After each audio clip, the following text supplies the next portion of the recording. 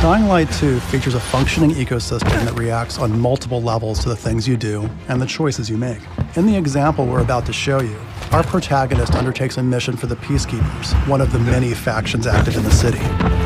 They want you to negotiate with two survivors who are controlling and hoarding a water supply.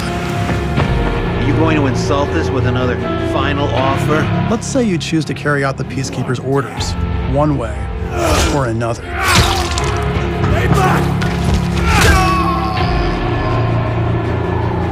After this, you'll start seeing a significant change in the city, as access to the water supply has allowed the Peacekeepers to bring stability and develop the area. There's even running water for the people at street level. And that raises their morale and allows you to replenish your energy on the go. But there's a cost to this.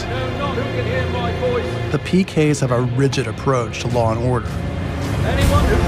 So while the streets may be safer, it's only safe for those who side with them. So if you get on their bad side... Now let's return to that moment of choice.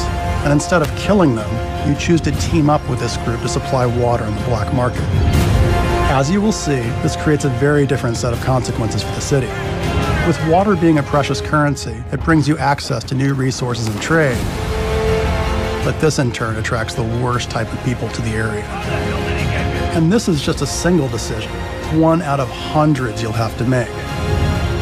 But it allows you to carve out your own world, your own city from the apocalypse. Each player's game experience will be unique. And by the way, this is just what happens in the day.